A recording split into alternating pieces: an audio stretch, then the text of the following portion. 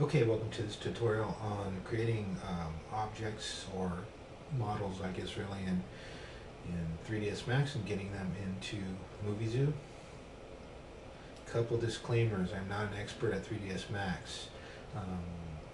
I come from a Mac background for the last several years, so I use things like Cinema 4D, Modo, and stuff like that. I know 3ds Max from my past a little bit. I've been trying to relearn it a little bit here. It's changed quite a bit. So by no means am I an expert. I know enough to get me by and to teach you how to do this, and to have been able to figure this out. So also, this is not a modeling tutorial. It's going to be a very simple model. It's just designed to show you basically how to create textures and export models and textures so that you can get them into Muvizu. I'm not going to be creating anything very exciting here. So I guess without further ado, let's get started on how to get this done. Alright, so I'm in perspective view here.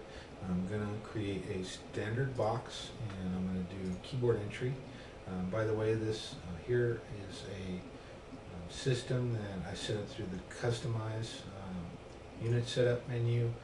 I don't actually know what this means or why we're using these settings. There's in the forums or community board on Muvizu.com, there isn't a video link to a YouTube video that teaches you how to do this. The video is designed to teach you how to get objects from 3D Studio Max into the Unreal Engine using Actor X, but the Actor X plugin does not seem to be working with my version here of 3ds Max 2011. So I had to just do the standard ASC export. I'm going to show you that, but if you want to know what these units are, what they mean, I really couldn't tell you, but it seems to work very well in terms of scale. What I'm going to be doing here is creating just a basic model again. It's going to be a footstool. So what I'm going to do here is put in a length of, let's say 24 by 24 by 36, and just clicking on create. And there I have my box. So the next thing I want to do is go over here to the modify tab, and I'm going to put a edit poly modifier so that I can get into edge polygon mode and so on. And so I'm gonna right now select just clicking on these outside edges here, holding down Control, and let's put in a chamfer on the edges here, the units up and iterations up a few times, just kind of rounding off these corners. Hit the checkbox, and that looks pretty good. I think I'm going to also grab the polygons around the box here, put a couple of loops into it.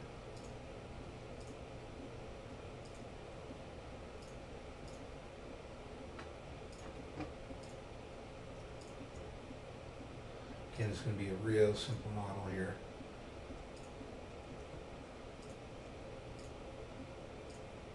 And then I'm going to, let's do an inset, a little bit of an inset there, and I'll just scale those in.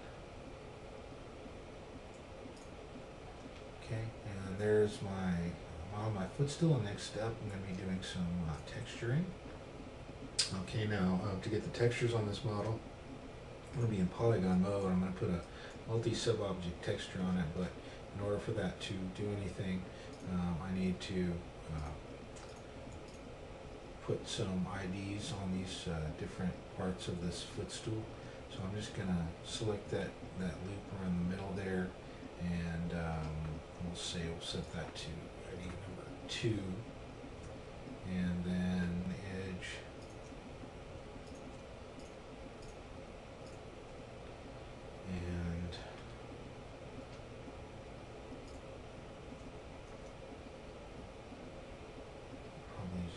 to pressing Alt W, going to a side view here, and just select those polygons. I'm going to set that ID to 1. Just enter, and I'm going to select ID 1 and ID 2, and then I'm going to invert and set that ID to 3. So now I have 3 different ID channels here. Maximize this viewport. Now I can go in and make this or put a multi-sub object on this and have the different textures show in different places. So I'm going to the material, I had to get out of this. Press the M for the material editor. If you haven't used 3ds Max in a while or haven't used it at all, when you open this, you may see this node-based, it's called a slate material editor, which I'm sure works great and is very powerful. But I didn't want to take the time to learn how to do it, so I just figured out how to go back to the old style basic one here. And what I'm going to do is click on a material sample standard, and I'm going to go to multi-sub object, and really doesn't matter here. I'm just going to hit discard, set the number to 3, and hit OK. And for now, I'm just going to change these to colors so we can see how it works on the model. Let's pick red, blue, and yellow. And I'm just going to drag and drop that into my model. And for some reason, you do this and this is not showing up. You might want to click the Show Standard Map and Viewport button. If this is colored like this one's colored, it's not pressed, so you'll want to press it.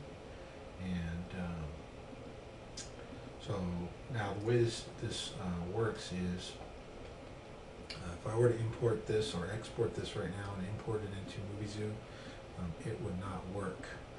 Basically, I would have one color on this model. I figured out, and I think the case is, and I could be totally wrong, this is just something that I found worked for me, that you have to have at least one texture on this in order for it to import for you properly, so that you can make changes to it.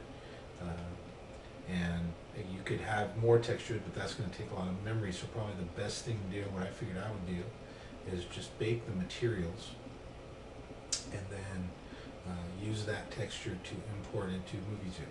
So one of the things you want to do first, and again, like I said, I could be wrong on some of the stuff. This is just what I'm used to doing from the old days when I used to use this program to create models for the Unreal Engine. I would first create a UV map and make it a mapping parameter that makes sense. Obviously, in this case, would be a box. Then I would do a UV unwrap, or UV unwrap UVW modifier. So now if I were to go here into the UV editor, I could see that we have three materials here, and if I select them, the UVs for all those particular materials would show in the map, and I can select all IDs. And so for the time being, I have more or less properly mapped texture. Then I could create a material with and use as a bitmap image to import with my model. Okay, from this point, there's actually a couple of ways you can do this that I found that will work, and it really depends on what your goal is here.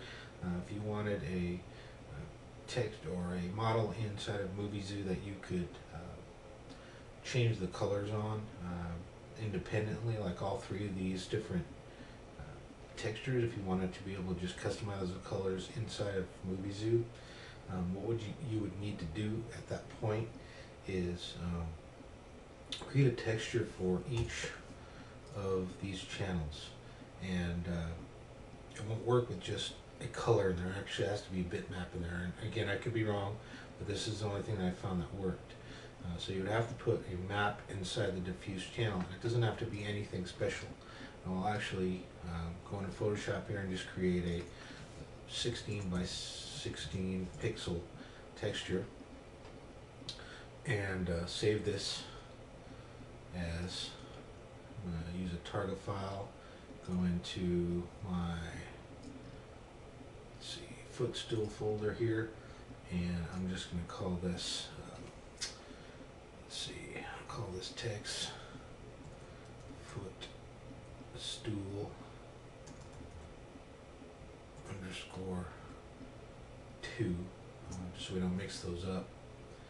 And I'm going to save that. Now if I come back into Max here and I load this up into all three of these channels, let's go back into our folder,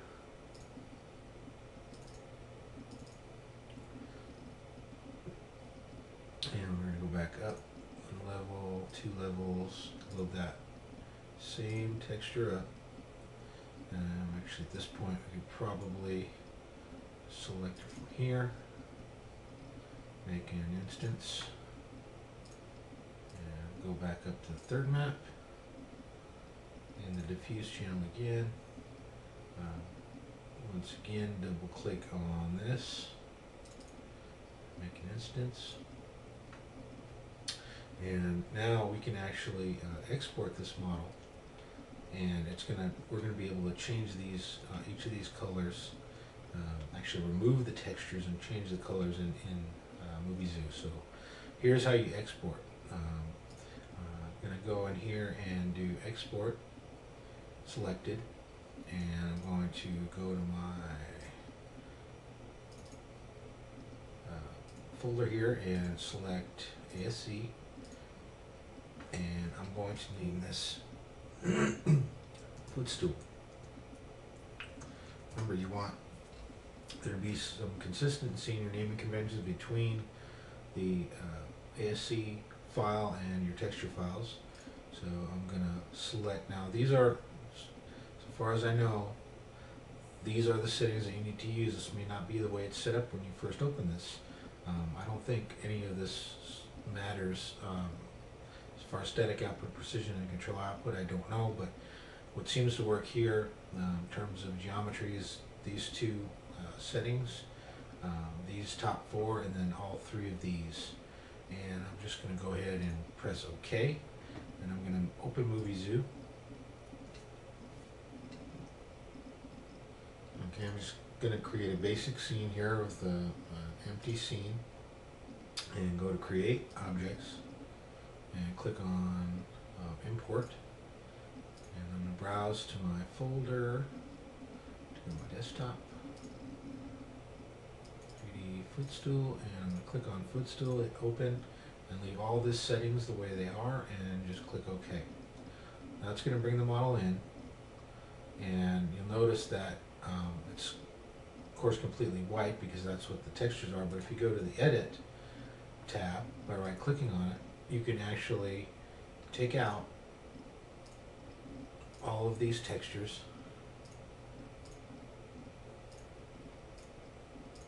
and then you can change the colors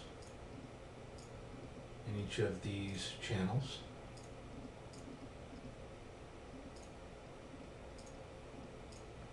And then, you know, all these other, of course, all these other functions will work for you. And that's the way that you can get it in. That's one way you can get it in. And this way, you can obviously edit your colors and so on. And that way, it'll be, you know, more accessible for different scenes and you know, other animations that you're doing. So for now, I'm going to go ahead and delete this one, and I'm going to show you how to do it with a little bit more of a complex texture by baking the texture.